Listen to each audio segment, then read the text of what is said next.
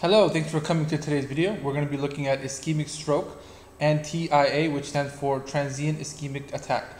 So as always, let's start with the definition. So both of these are decreased blood flow to the brain, which leads to some type of neurological deficit. And so this deficit can be anything from a motor deficit, sensory deficit, ataxia, or even unable to speak, hear, see. So any type of neurological deficit due to decreased blood flow to the brain. So we're talking specifically about ischemic, which has to do with either some type of thrombi or emboli. The other type is hemorrhagic, either intracerebral hemorrhage or subarachnoid hemorrhage. We're not going to go into that. That's a whole nother management and a whole nother topic. So just for today, we're going to just talk about the ischemic causes. So let's go ahead and talk about the pathogenesis of ischemic stroke.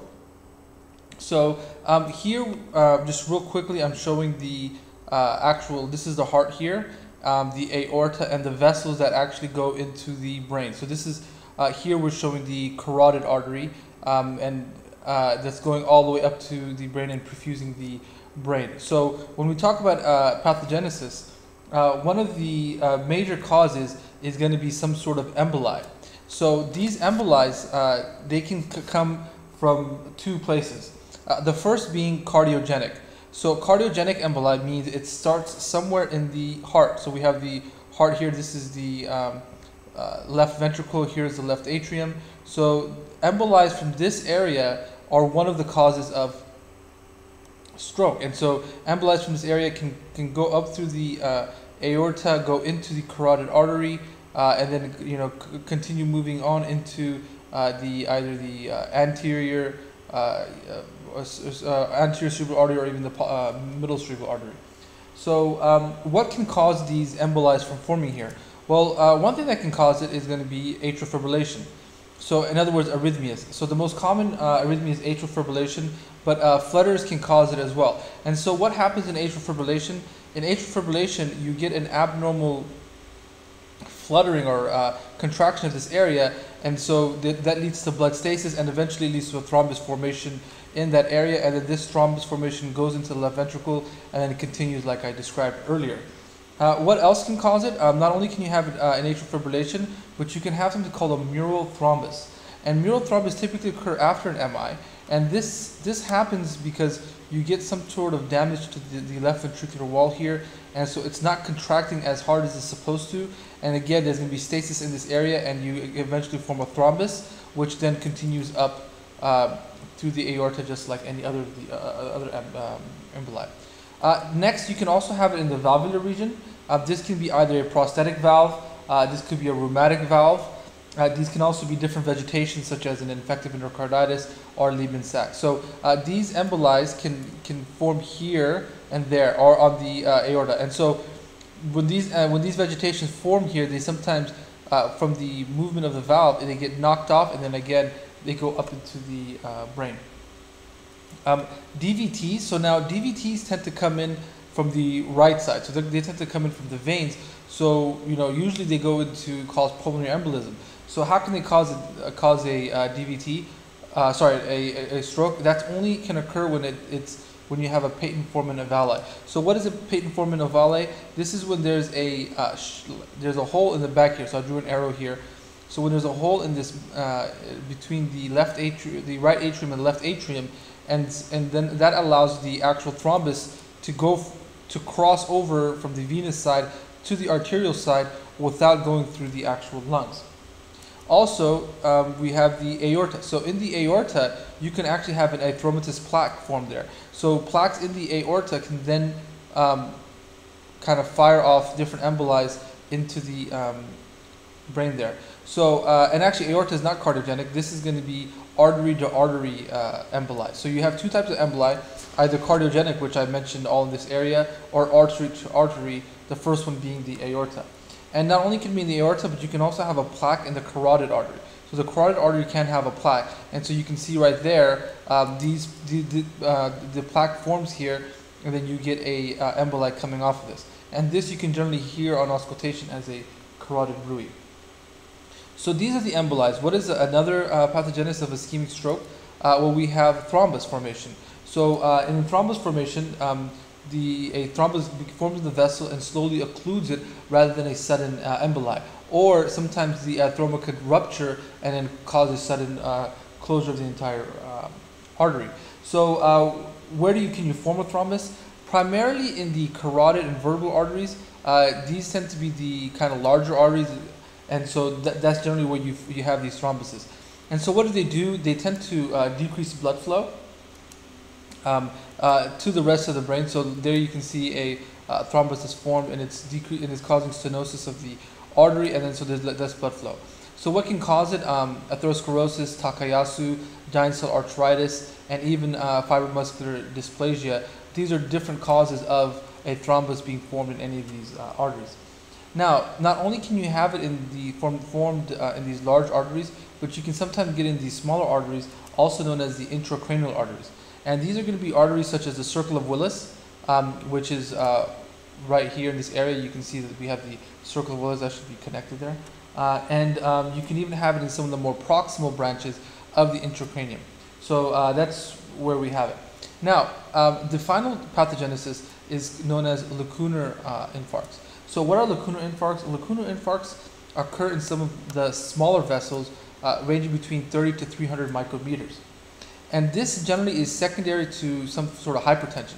And so what happens is in these smaller vessels, you can see right here coming off the middle cerebral artery, these smaller vessels with chronic hypertension, they begin to have lipohyalinosis, which is a kind of concentric narrowing of the artery, and eventually it leads to fibrinoid deposition, which can further occlude the artery. So this tends to happen in smaller arteries because they tend to occlude much quicker than perhaps larger arteries will. And so, and we'll talk about specific syndromes related to lacunar infarcts. But for right now, just remember, lacunar infarcts tend to happen in smaller vessels. Thrombus tends to happen in larger vessels, and these embolies can occur from the heart or kind of the proximal vessels before going to the brain. So real quick, before we go into risk factors, let's talk about TIAs. So what is a TIA? A TIA is a transient episode of neurological dysfunction. So generally it's been said that a TIA lasts less than 24 hours, but that is kind of an arbitrary date stamp. I guess you can say an arbitrary time point. So now what they're saying is you can have infarction much earlier than much earlier than 24 hours. So they may be trying to define it more as when infarction occurs rather than a 24-hour time limit. So if infarction doesn't occur, it's going to be a TIA, and if infarction does occur, then it's going to be a stroke. And so less than infarction, by the way, is ischemia. So if you just have some type of ischemia which is reversible, that becomes TIA, and if it becomes infarcted, necrotic, and irreversible, then it becomes a stroke. So that's the major difference now that they're trying to push towards. And so TIAs increase the risk of a future stroke, and they're associated with different kind of symptoms.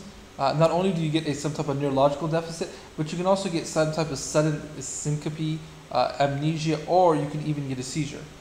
Now, there are some differential diagnoses that you do need to keep in mind. The main one being multiple sclerosis, because multiple sclerosis also has this transient nature. Specifically the eye, because both of them can have a transient loss of vision. Brain tumors and abscesses are also something that definitely needs to be you need to keep in mind, and as well as intracerebral hemorrhage, because intracerebral hemorrhage kind of has this slow progressively worsening symptoms. And TIA doesn't have that. TIA will generally start and then go away right away. So now let's go ahead and talk about different risk factors. So these risk factors are going to be similar to that you would get for myocardial ischemia or any of those type of conditions that are kind of related to the vessels. So of course you're going to have hypertension, atherosclerosis, diabetes mellitus, and obesity. So they should be familiar with MI, as well as hypercoagulable states, either inherited, such as factor V Leiden and those conditions, or acquired, such as pregnancy and OCPs and all those things. Amyloid angiopathy is also another risk factor, as well as, like we talked about before, atrial fibrillation and the MI. They can create those embolies. A previous transient ischemic attack, as well as valvular disease. Again, we're talking about embolies for atrial fibrillation, MI, and valvular disease. They can create those embolies, which can then later lead to stroke. So now before we continue any further, it's important to go over real quickly some basic neuroanatomy, particularly pertaining to the blood supply of the brain. So I'm going to have a quick diagram here. In this diagram, you can see in the blue, we have the anterior circulation.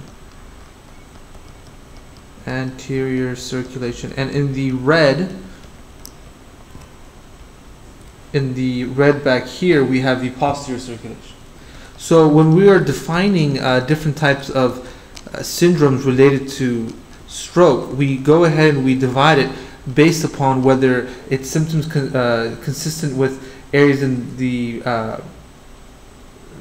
of the posterior circulation or areas from the anterior circulation. So let's first take a look at what's going on in the anterior circulation. So you can see if we start down here, the first artery that we deal with is called the internal carotid artery. So that's our first one, and I just call it ICA. Okay, and then although it's not mentioned here, there is a branch from the internal carotid artery which goes here and it gives innervation to the eyeball. That's called the ophthalmic artery, and it actually gives it to the optic nerve. So this is a very important artery that you should remember, and sometimes there are some symptoms that can be related to that. And when we talked about lacunar infarcts, sometimes if you get a or was it lacunar infarcts, or was it, sorry, I meant transient ischemic attacks. Sometimes if you get a transient ischemic attack in the ophthalmic artery, you can get that monocular blindness. So this gives branch to the ophthalmic artery, which is very unique. Okay, and so then as you continue, you get into the circle of Willis here, which isn't drawn, but you get the circle of Willis right there. The internal carotid artery branches. Okay, and it branches into the anterior. Get a better color here. So it branches. This is anteriorly, so this is going towards the brain, and the anterior is actually going inside, in between the two hemispheres. So if I was to draw the hemispheres, here you go. Okay, so if I was to draw the two brain hemispheres here, the anterior artery is going in between backwards through there. So this is going in between. So let's write that down. So you have the anterior cerebral artery, which is this one here going anteriorly, and it also splits into the middle cerebral artery, which is going on the side of the brain. So let's write both. So you have the anterior cerebral artery and you have the middle cerebral artery. So we'll have more diagrams to talk about it more specifically, but if at the moment you just remembered that you have the internal carotid artery branches to the ophthalmic artery and then gives two branches to the anterior cerebral artery and the middle cerebral artery, that's enough to know. Circle of Willis, of course, is a very important artery, but not necessarily when we're talking about strokes. We don't get too much into circle of Willis. Now let's talk about the posterior circulation. So the posterior circulation actually starts off with the vertebral arteries. And the reason why it's called the vertebral arteries is because it actually goes to the vertebrae. So as you can see, the posterior circulation, the vertebral artery, sorry, continues in through the back of the brain. Inferior cerebellar artery. And just kind of, the name kind of tells you exactly what it does. It supplies, it's posterior, and it supplies the inferior cerebellum.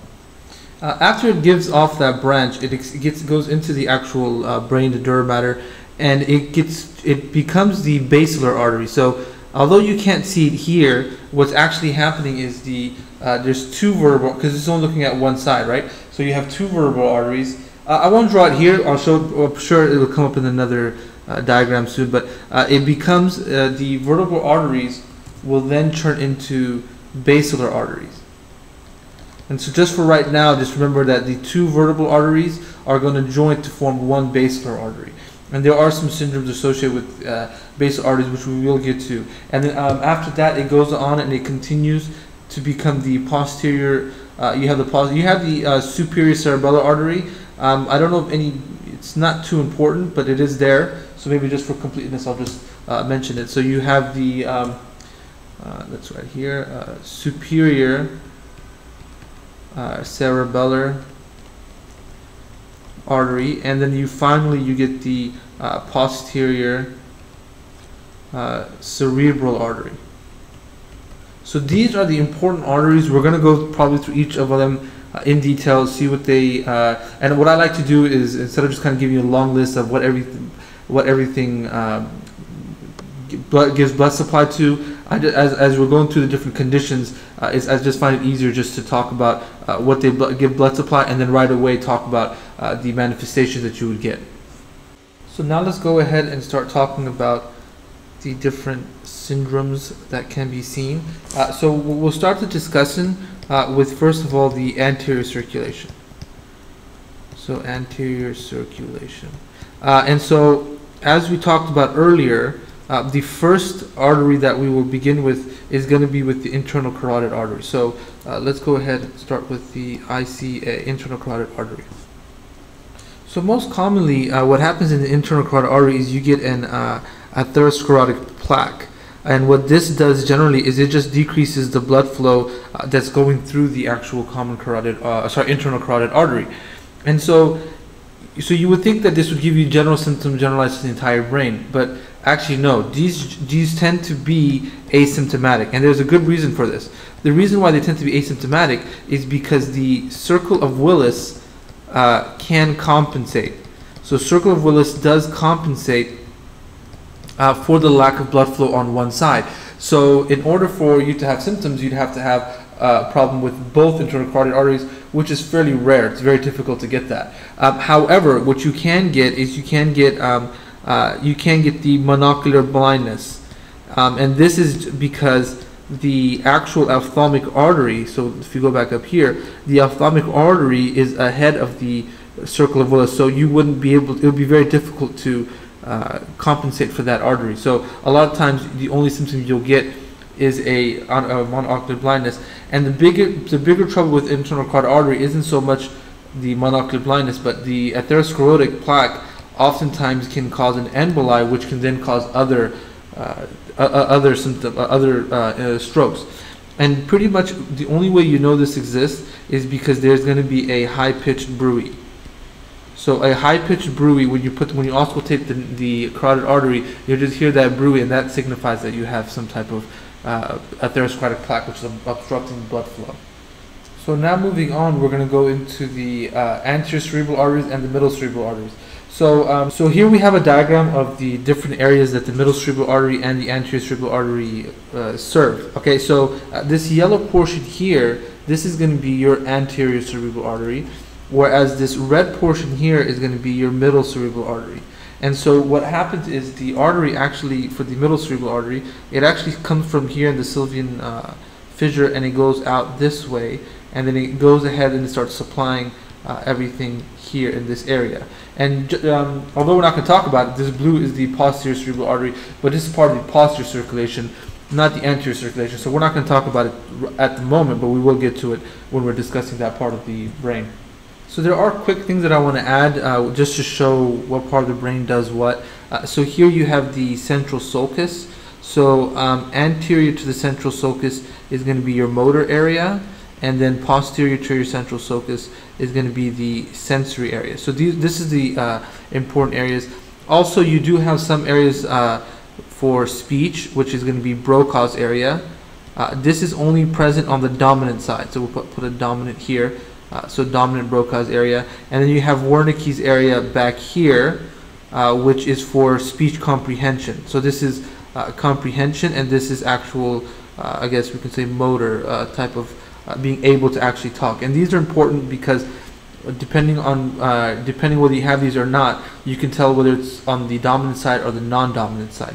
And so what I also want you to pay attention to is this area at the top here is taken over by the anterior cerebral artery, and so you have the frontal lobe here, which is mainly for thinking. And so anterior cerebral artery will tend to affect that a little bit more. So again, we're going to get into that when we talk about individual syndromes. So here you can just get an idea of how the blood flow is distributed and the different types of symptoms that you would have depending on the part of the brain that's affected. So continuing on with the more detailed neuroanatomy of the anterior circulation, here we have a coronal section of the brain, and so here this is your internal carotid artery that's coming here, and here we have the middle cerebral artery. So this is your middle cerebral artery, And so as you can see, the middle cerebral artery starts from the inside and goes straight to the outside, and then it gives you the inferior branch going down. So you got the inferior branch, and then you have the superior branch going up. At the same time, here's your anterior cerebral artery, and so this cerebral artery goes here, and then it goes kind of out towards the screen, and then it comes up there. So these two connect here like that, and so that's the anterior cerebral artery. So what's very important to kind of mention in this is you have the homunculus, and so the homunculus is kind of a distribution of what gets what part of the brain controls what part of the body. And so the homunculus is kind of a complex picture. I just like to simplify it. So the way I take a look at it is here you have your lower extremity. So in the central area here to about there is going to be your lower extremities, and as you go further out, this is going to be your upper extremity, or actually we can say upper body, because then you start getting your face and tongue and everything involved. So what's important to know here is the anterior circulation controls this area over here. And so when you have a problem with your anterior circulation, you have a problem with the lower extremity. So remember, anterior circulation, lower extremity, and then so the rest of this area here is going to be controlled by your middle cerebral artery, and so it's going to affect your upper body. So a very simple, this is oversimplified, but generally what you can think of is anterior circulation, motor sensory to the lower extremities, and middle circulation is going to be the upper extremities and the upper body.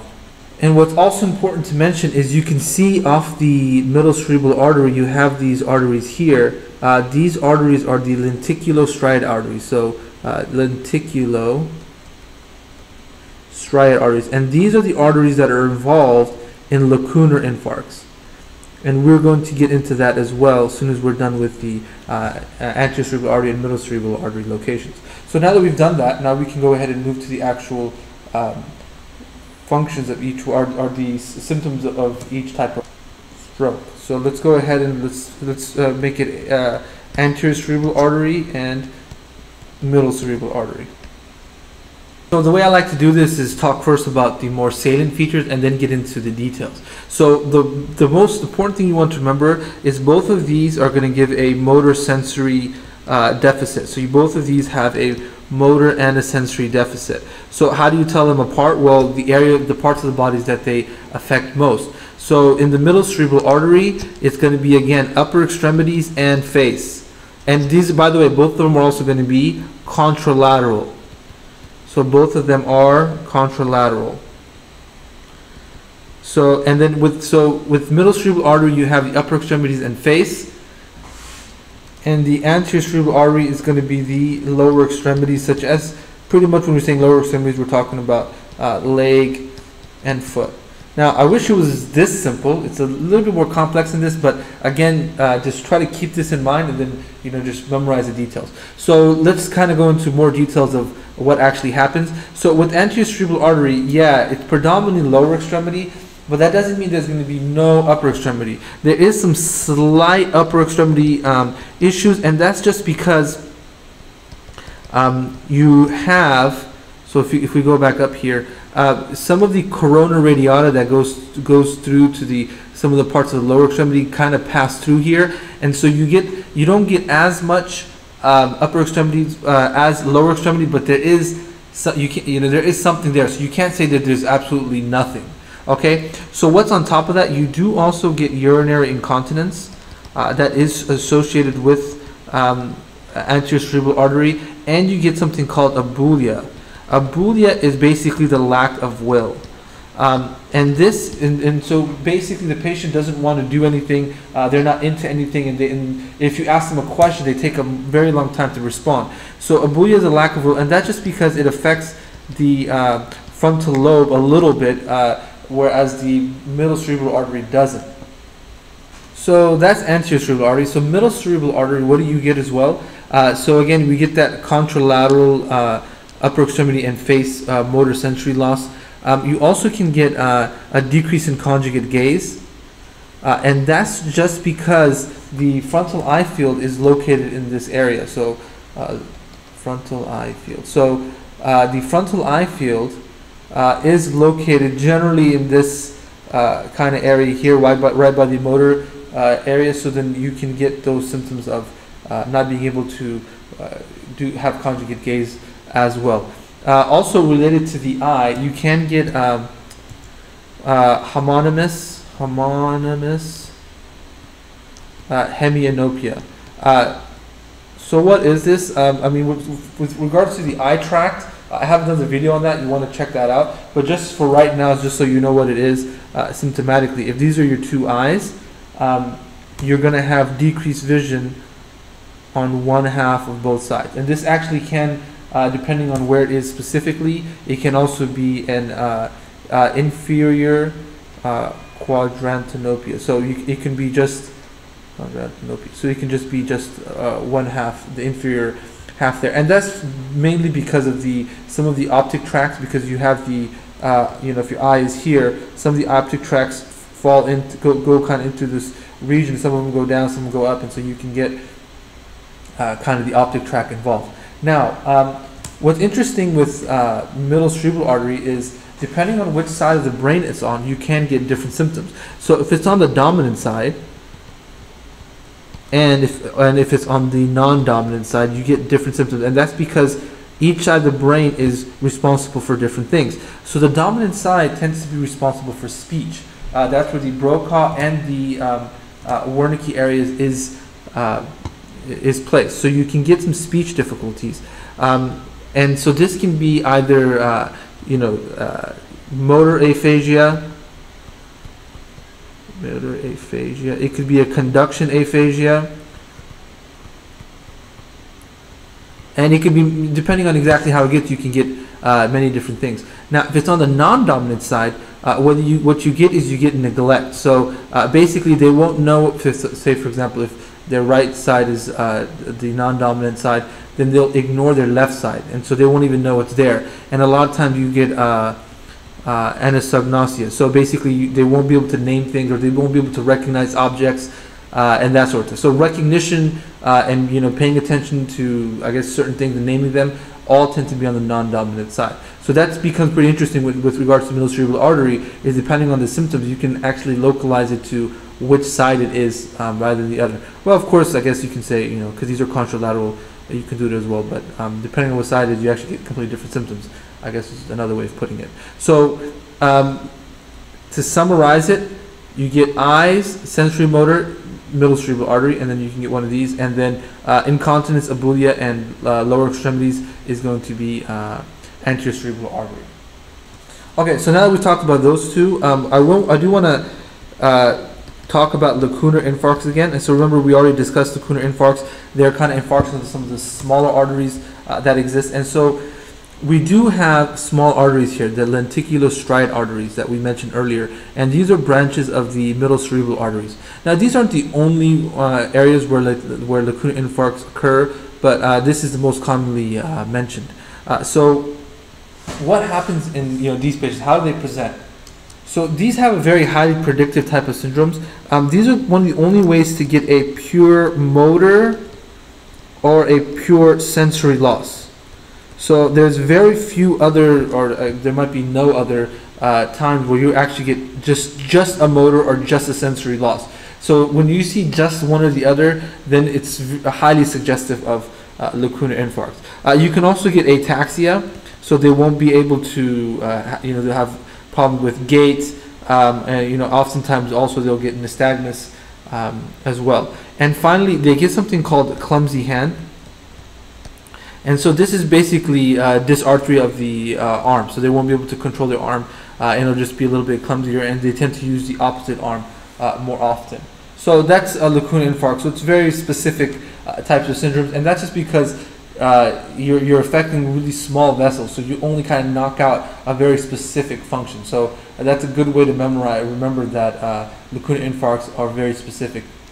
So that is the anterior circulation. Now let's talk about the posterior circulation. So what we'll do is talk more about the anatomy, kind of going more in depth. So here, as you can see, we have the vertebral arteries here. So like I kind of mentioned earlier, you have two vertebral arteries. going down from the back of the neck of the vertebrae, and then they'll come together to form this really thick basilar artery. Okay, so let's just kind of write all these down. So first you have two vertebral arteries. Okay, and then we also kind of want to mention is this does give the anterior spinal artery as well, and this goes down into down the entire spinal column. So the anterior part of the spine is actually innervated, the blood flow is through the actual vertebral artery. So and so sometimes you can get quadriparesis if you get a loss of function on both sides. So then you have two vertebral arteries which combine to form a basilar artery. Before it goes off and forms the basilar artery, it does give off a branch to the posterior inferior cerebral artery, or pica. So that's another artery we need to talk about, pica here. And so pica obviously is going to be the cerebellum. So the cerebellum is drawn here. Okay, and also when we talk about cerebellum, you also have the anterior inferior cerebellar artery, and then at the top it splits into the superior cerebellar artery. So a lot of cerebellar arteries here. So you have pica, ica, and the superior cerebellar artery. So what is controlled here? So what you can notice is you have the entire brainstem. So we have the entire brainstem, which is being controlled by the posterior circulation, as well as the cerebellum. And then to a lesser extent, you have the anterior spinal artery, which is going to take care of the spine.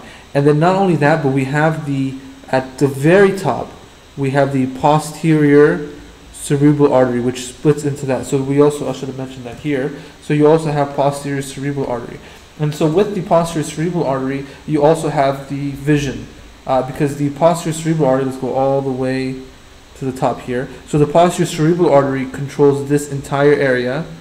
So, and the biggest part of this is going to be the vision that the patient will lose if they have any problem in that area.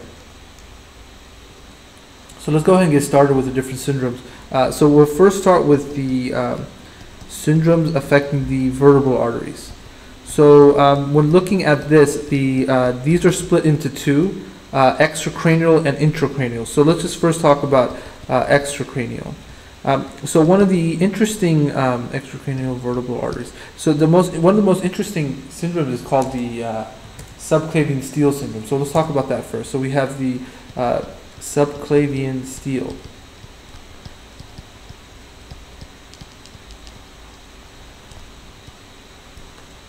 So here we have a nice diagram here. So just to kind of get you oriented, this is obviously the heart. This is the aortic arch. Here we have the subclavian artery, the left subclavian artery, and then here we have the innominate artery, or the brachiocephalic artery, and that gives the right. This is the right subclavian artery. So what happens in this situation is you get a blockage in the subclavian, and so one of the first branches of the subclavian is the actual vertebral artery. So this is the vertebral artery, and it comes together as the so these two will come together as the basilar artery. So when you have a blockage here, generally the patient will be completely asymptomatic. But what happens is when they begin to use their arm, so when they increase the exercise in their arm, there's more blood flow required to go this way. So what will happen is, instead of the blood going up, or a lot of the blood going up, some of the blood that should go up goes down instead, because of I guess you can say, the decreased pressure, or the increased requirement. And so what happens is, whenever they work out their arm, they start becoming dizzy. They might even start, they might get diplopia, because obviously the posterior cerebral artery isn't getting enough blood flow. They might also get staggering, because of the cerebellum not getting enough blood flow. So the big thing is that you will get these symptoms as soon as they begin using their arm. And so it's a very interesting syndrome, I find. Otherwise, besides the subclavian steal syndrome, you can also get atherosclerosis of the vertebral arteries. And these patients generally do tend to complain of some pain in the neck. It'll be vague pain, nothing too big of a deal, but they'll kind of say there's a pain in the neck or in the occiput, and then they'll have some, they might have some minor, complaints of dizziness just because of the blood flow is not getting completely to the brain. And if it's more severe, of course, the symptoms will get more severe, and they might even have hemianopia, so they won't be able to see out of one eye. But this is only when it's very severe. And to diagnose these, you can't actually listen for a bruit. However, obviously, you wouldn't do it in the anterior. The bruit that you would listen for either would be in the supraclavicular region, or you can also do it in the, just kind of like in the posterior cervical muscles, because remember the vertebral artery does go in between the actual vertebrae, so you can go into these posterior cervical muscles as well and try to listen for that bruit. But generally it's not as easy and straightforward to hear as much as you would for the carotid artery. So that's the extracranial vertebral arteries. Now let's go ahead and take a look at the intracranial vertebral arteries. So what does the intracranial vertebral arteries supply? The answer is very simple. They supply the medulla oblongata. So that is the only symptoms that you'll get is related to symptoms in the medulla oblongata. So if you kind of look up here, so here we have the diagram. As you can see, this area here is the medulla oblongata, right? And so, and as you see, as the vertebral artery comes extracranial, then it gives off that branch, then it goes intracranial. This entire area from here to here is going to be supplied by the vertebral artery. And then the basilar artery begins to supply the pons, and then you have the midbrain, which is supplied by the posterior cerebral artery and the posterior communicating artery. So when we're talking about symptoms of the medulla oblongata, it tends to get a little complicated because there's so many tracks going in and out. So generally it's split into two different types of syndromes. You have the lateral medullary syndrome, which means the lateral parts of the medulla are affected, and then you have the medial medullary syndrome, which means the medial part of the medulla oblongata is affected. This is also known as Wallenberg syndrome, also known as Pica syndrome, because it's the posterior inferior cerebellar artery that's involved.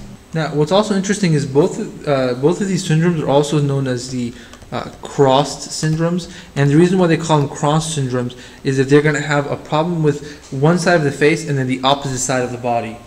And so to illustrate that, I kind of have these two icons of these two humans, so we can talk about how the symptoms are and how they're differentiated.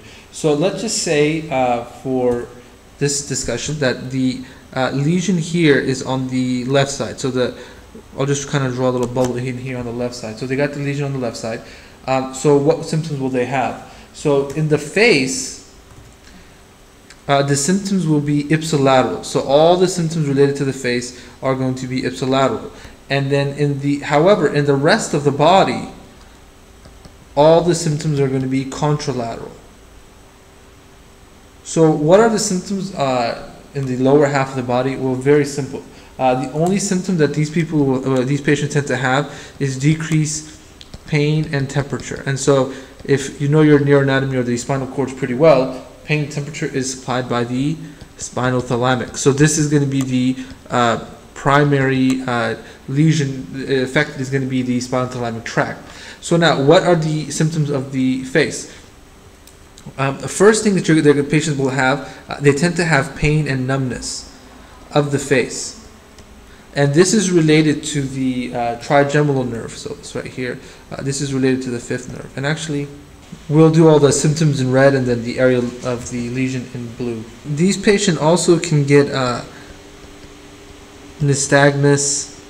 They can have symptoms of diplopia, vertigo, and nausea and vomiting.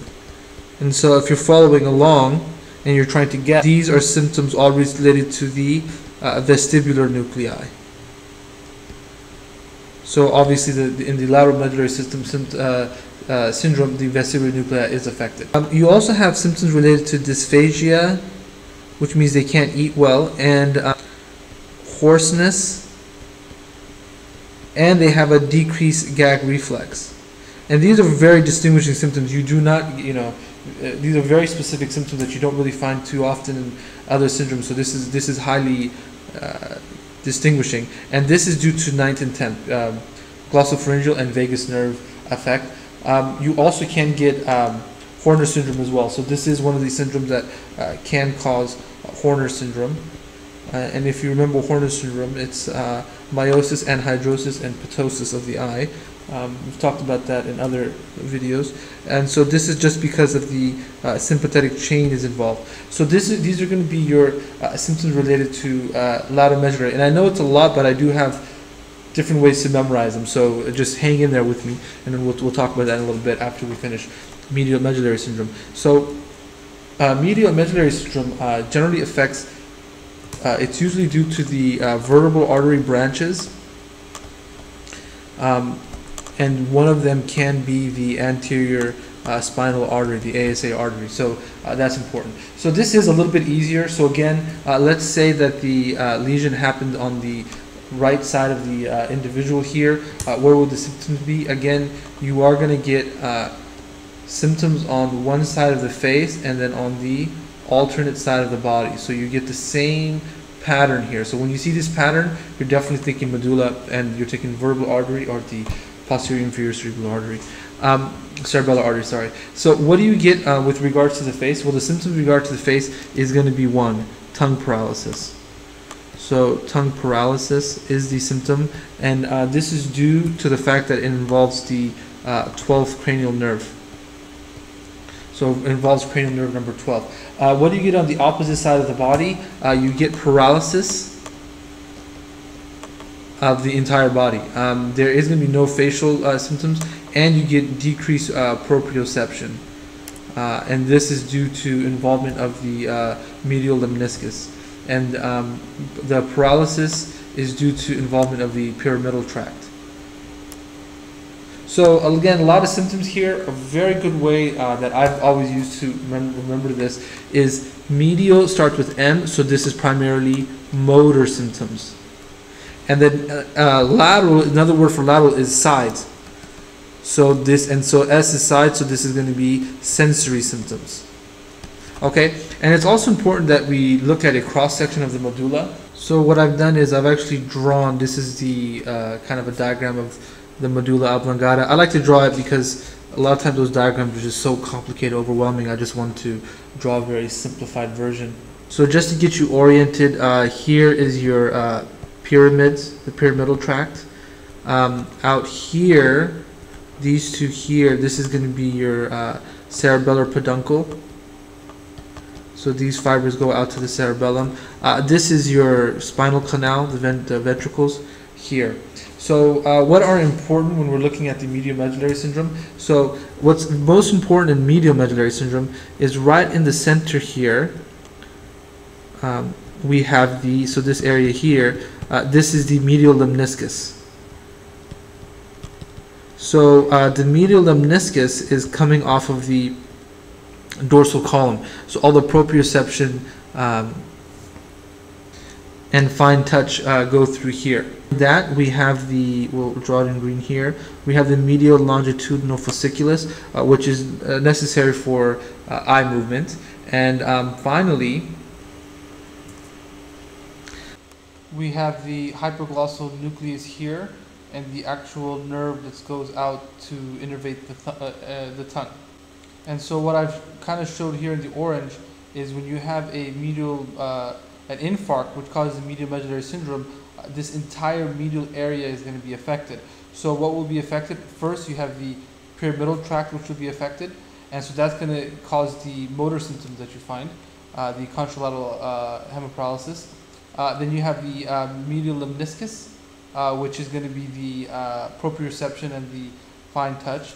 Above that, you have the medial longitudinal fasciculus, which is for the eye movement, and finally, hypoglossal nucleus, which causes the unilateral tongue paralysis.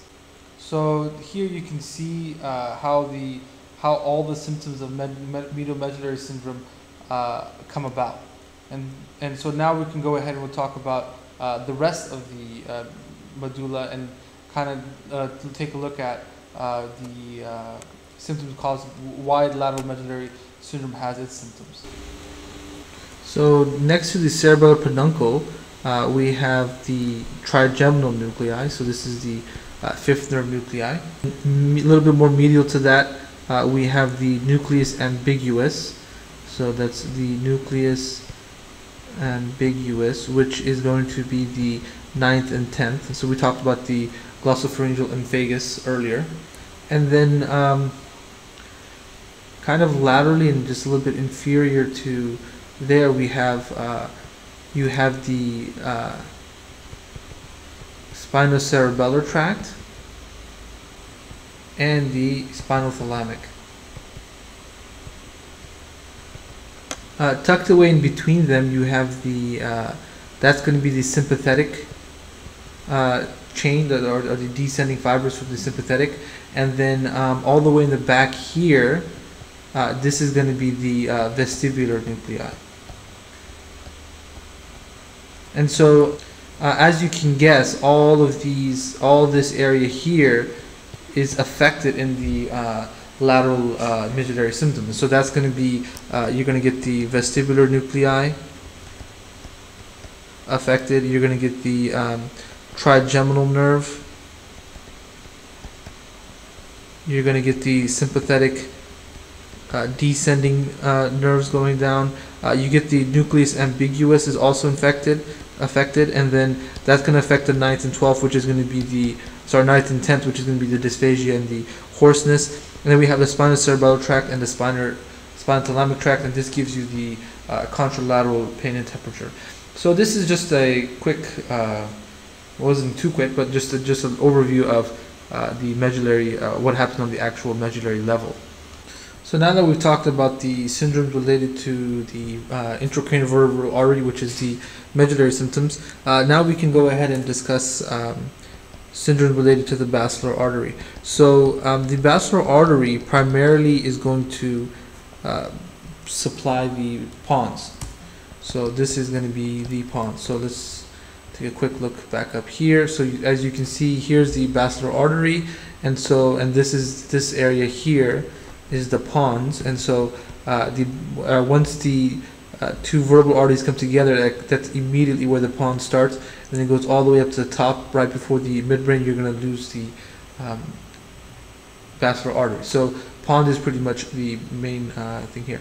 Now, there's many syndromes related to the pons, however, not frequently tested. So going into it might not be too helpful. The only thing that you do want to remember is this is where you get locked-in syndrome. And so locked-in syndrome is when there is no, the patient cannot do, there is no volitional movement. So they cannot move at all volitionally. However, their sensory is intact, so they can hear and see and know what's going on around them and even think. However, they can't talk, so no talking, and they can't move. The only thing they can do is they can move their eyes. That is the only way that they contact with people. So, and it's called locked in because the patient is locked in. He's not able to communicate at all. So sometimes people think these patients are in coma, or they might even be dead. However, the whole time they are alive and they can actually hear and see everything. So it's a very difficult syndrome to have. So as we're moving on up, we can also then begin to talk about the midbrain. So midbrain syndrome is pretty easy to figure out because this will tend to affect cranial nerve number 3. And so that's the oculomotor nerve, and so this gives you the down and out plus the ptosis sign. And this here is your classic picture here. So you can see the eye is down and out, and then there's ptosis of the eyeball. And on top of that, you also get contralateral hemiplegia. And by the way, this is ipsilateral cranial number 2. And so these two syndromes together are symptoms. This is known as Weber syndrome. So whenever you're suspecting a stroke and the cranial artery is involved, it's going to be in the midbrain. And there's another syndrome called Benedict syndrome. So Benedict syndrome is the exact same as Weber syndrome, except they have severe gait abnormalities. So that's literally the only difference between these two. And so finally we can talk about the posterior cerebral artery. And so when you have deficiencies in the posterior cerebral arteries, you're going to have visual disturbances. And it's not necessarily going to be that they can't see, which does occur, but a lot of times they can get something called visual agnosia. And so visual agnosia is they can actually see it, but they can't name it. So they can't name an object that they see. So that's a very important sign to look for there. Otherwise, you also can get homonymous. Okay, try this again. Homonymous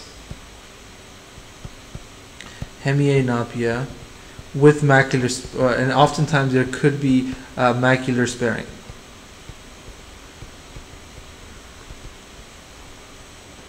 And so you can see here that the macula is spared, and that helps to differentiate between a middle cerebral artery and a posterior cerebral artery. So these are the primary symptoms with posterior cerebral artery, so fairly easy to remember. So here was the clinical signs and symptoms. Now, after you've seen the clinical signs and symptoms, how would you manage it? So we'll talk about management of stroke and transient ischemic attack. So as always, the first thing you want to do is you want to go ahead and do your ABCs, right? So you want to check for airway, breathing, circulation, make sure everything's okay. You also might want to check, so in this you're going to want to check the blood pressure, respiratory rate, heart rate. You're also going to want to check for the blood glucose real quick, and you want to check the ABG, making sure everything's okay, because that's always going to be the first step. And real quick, the reason why you're checking blood glucose is because oftentimes hypoglycemia can present similar to a stroke, so you want to rule that out as soon as possible. And since it's just a little finger prick test, it's fairly easy to do. So that's your first step, is get them stabilized if needed. So what do you do after they're stabilized? The first thing that you do is you do a CT non-contrast. And you want to do this as soon as possible because you know what they say is time is brain. So the longer that you wait, the more the problems that you're going to have. And so generally within 25 minutes of them entering your the emergency room door, you have to have them in a CT and contrast, CT non-contrast. So generally within 24 hours, you're not going to be able to see any infarction or ischemia. But what it can do is it can help rule out hemorrhage. Because if the patient has hemorrhage, then you don't treat them medically. They go in for neurosurgery right away. So you're basically ruling out hemorrhage. So if you don't see hemorrhage, then you go ahead and you try to see if this patient is. You either do thrombolysis, or you can do a thrombolectomy. However, and thrombolysis is generally done with alteplase. However, there are some contraindications for it. So let's go real quick and let's look at the contraindications to alteplase or to thrombolysis, because there is a few that, and you have to keep these in mind. So if they have a history of stroke or head trauma within the last 3 months, then you cannot do this thrombolysis. Also, if they have a history of an intracranial neoplasm or a atrial venous malformation or aneurysm, these are contraindications as well. And they cannot have had an intracranial or intraspinal surgery recently either. And that is as recent as 14 days. So if they've had any of those surgeries in 14 days, you cannot do it as well. And actually, that actually goes for any surgery. So any surgeries in the last 14 days is contraindicated. Okay, so beyond that, any patient who's presenting with a high BP of greater than 185 over 110, that becomes a contraindication. Or if they have low glucose. So glucose at less than 50 milligrams per deciliter, or you can say 2.0 millimoles per liter. Those are contraindications, as well as any internal bleeding, and this could either be the GIT or even genitourinary within the last 21 days. Finally, any coagulopathy, if the patient has any coagulopathy, or if they have the use of any anticoagulant recently, is going to be another contraindication. So these would be patients with a low platelet count of less than 100,000, an INR of greater than 1.7, and a prothrombin time of greater than 15 seconds. And finally, this all has to occur less than 3 hours. They're pushing it now to 4.5 hours, but they say that it doesn't tend to be beneficial after this period. So before initiating the thrombolytic agents, you need to go ahead and you need to make sure that they don't have these contraindications. So that's important to keep in mind. Thrombolectomies is when they actually go ahead and kind of like a stenting in the coronary artery with PCI. We can do that, but however, that can only go up as far as kind of more of the proximal segments. So you can't if it's in the internal carotid artery and maybe into the anterior circulation, that's what it's mostly used for. But besides that, it's difficult to kind of get too far into the brain oftentimes. And your goal is to have this thrombolysis treatment within 60 minutes. So again, door to treatment time should be around 60 minutes. So now once you've done this, you now want to look for the cause.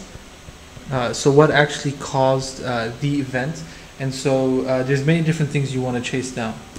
So one of the things you can do is you can do a duplex ultrasound or a Doppler.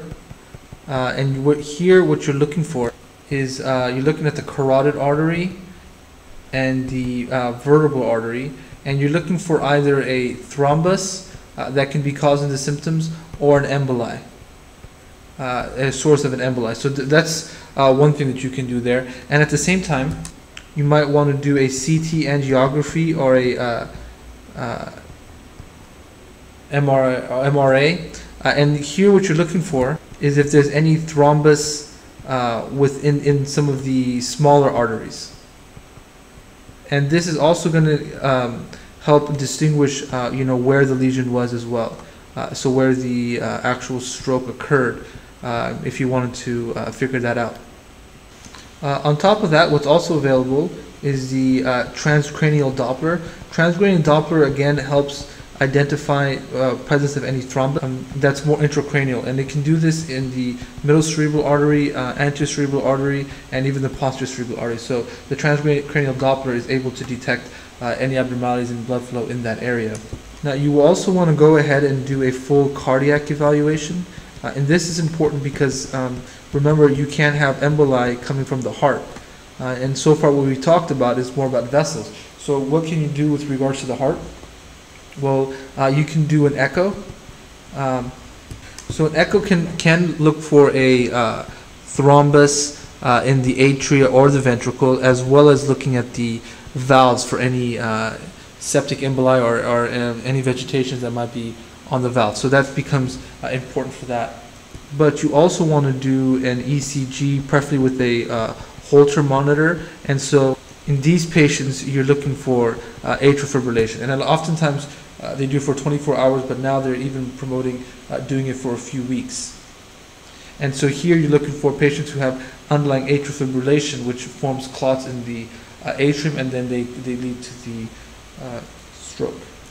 And often these patients, they need to be on some type of anticoagulant, depending on how they score on the CHADS-2, which we've talked about in other videos. You also want to go ahead and do some lab workup.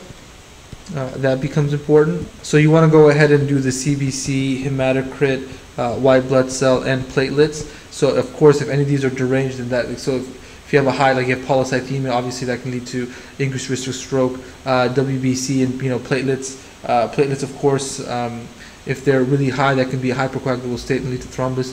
WBC, it's vasculitis and those issues. You also, again, we want to do, we kind of talked about it earlier, but we want to do INR, prothrombin time and platelet time. Also, you want to check the lipid levels.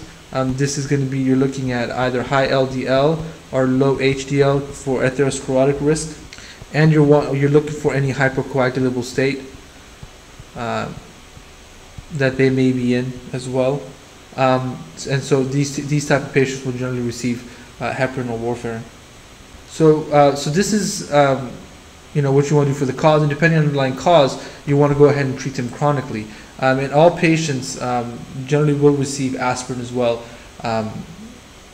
And before I continue on to prevention, there are other things that you want to address. So we've kind of talked about jumping straight into thrombolysis. However, there are other conditions and things that you may need to address to try and limit how severe the symptoms will be. So first is fluids.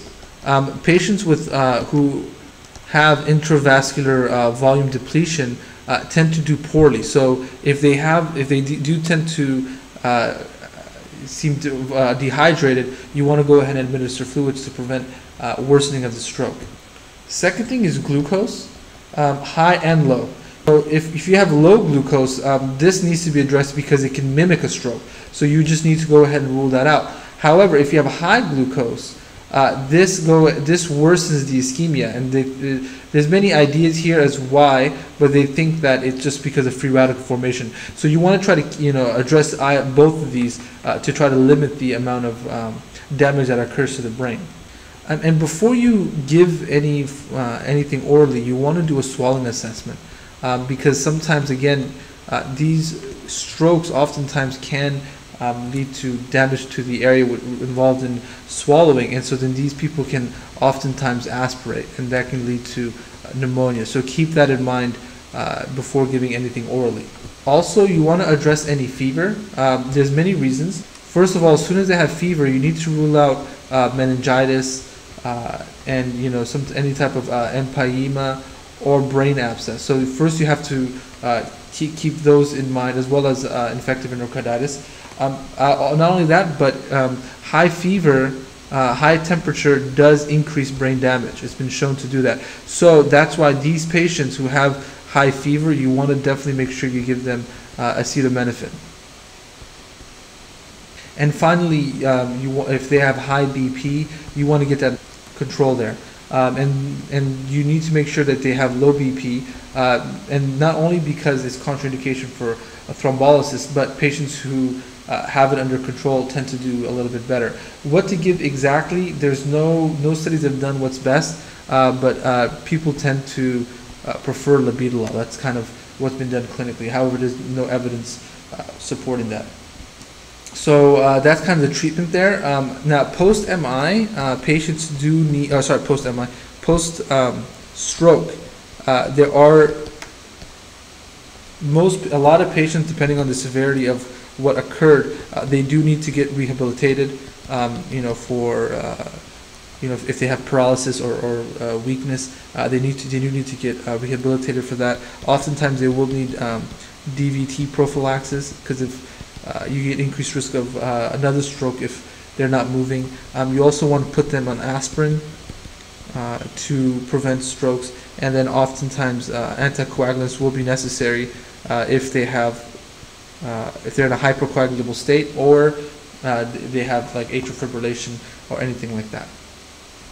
And finally, many patients need some sort of carotid stenting if it was coming from the carotid artery, or you could even do a carotid endarterectomy, which I've talked about in other videos. And this is just to prevent future strokes and emboli from coming from the carotid plaques if they're there. So hope you enjoyed the video. It was a little long, but we tried to cover up as much as possible. So hope you enjoyed it, and I'll see you in a future video. Thanks.